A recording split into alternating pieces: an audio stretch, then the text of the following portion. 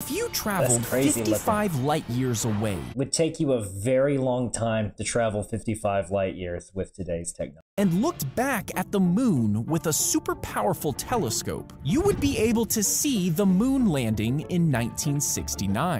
Okay, more like you just poofed 55 light years away instantly. This is because light takes time to Take a really powerful telescope. Take a crazy telescope, though. If you have warp speed, telescope's probably easy. travel. And from that far away, the light reflecting off of the moon from 1969 would just then be reaching you. If you went even further, around 4,600 light years, and looked Is he saying aliens built the pyramids?